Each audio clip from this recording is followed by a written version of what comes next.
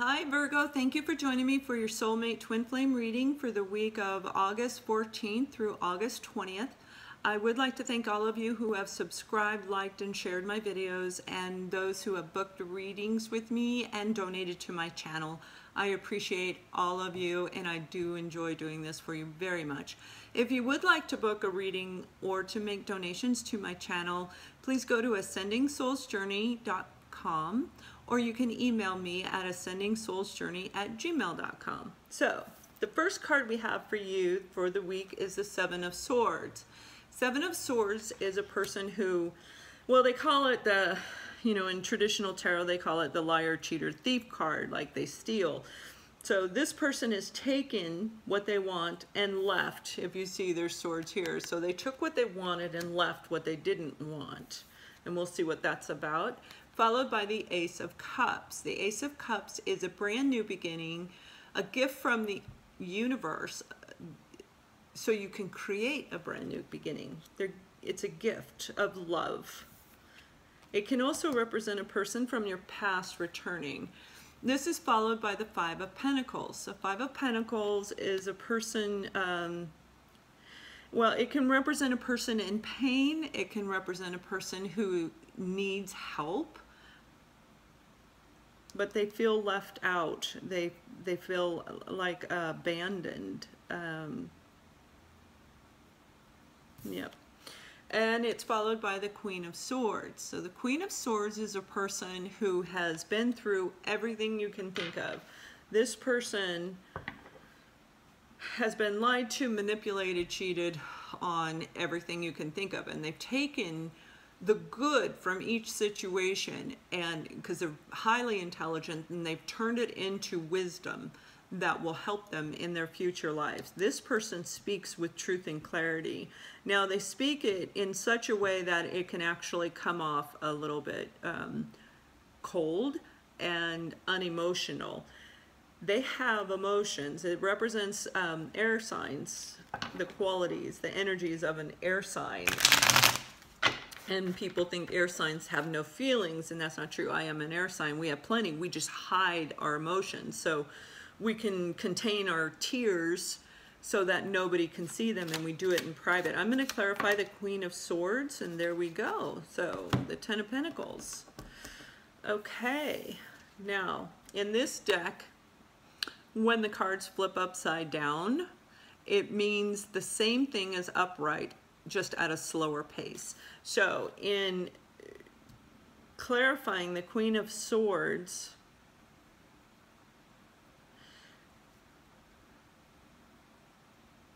okay, so what I'm hearing for some of you is this person hurt you.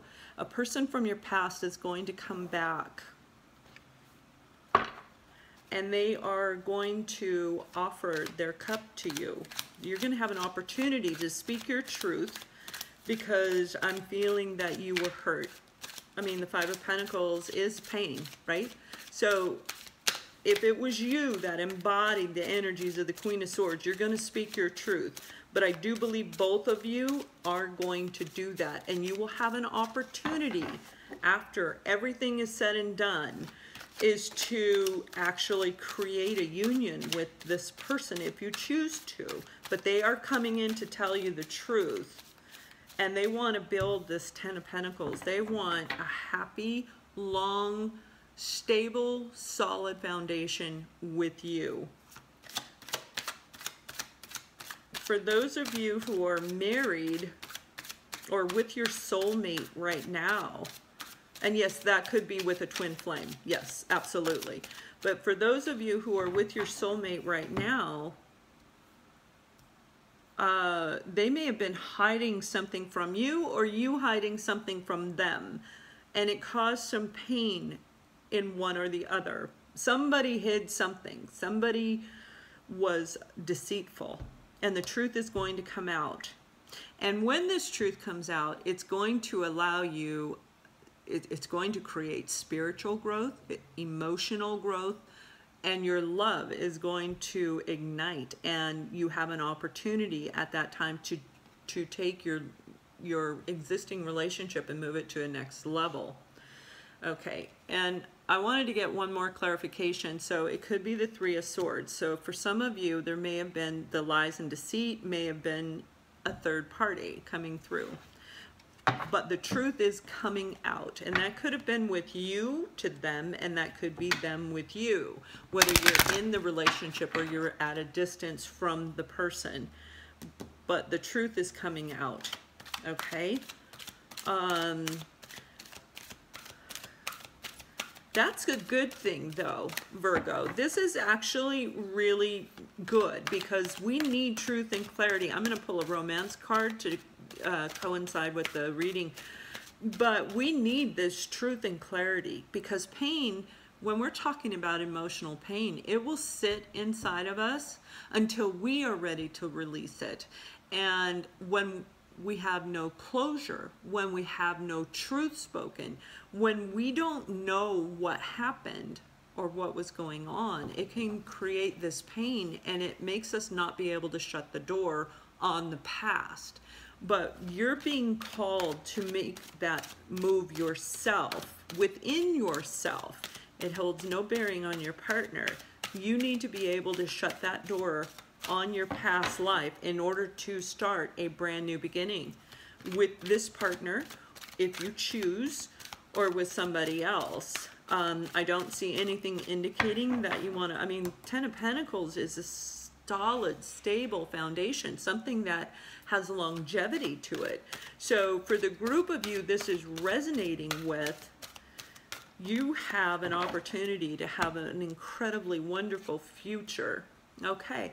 Forgiving and learning. As you release and heal the past, you experience more love in your present moment. And that is clarifying what I just said to you. Look at all this beautiful, this is the universe, okay? This is God saying it's time to forgive and learn from the lesson. So, like I said, this person, whoever, whether it's you or your partner, the other person, the qualities that this person has is truth and clarity, okay?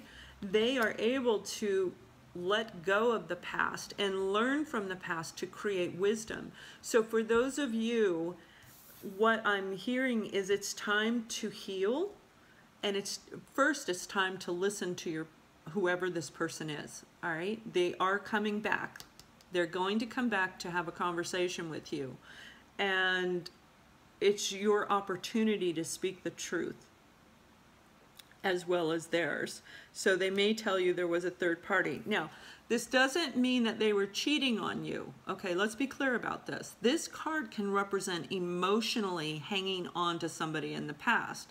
That's not physically cheating, although it feels like it because they are thinking about somebody else. They're completely engulfed in somebody else and not putting 100% into this relationship. So for those of you in a relationship, they took what they wanted and, you know, they didn't give.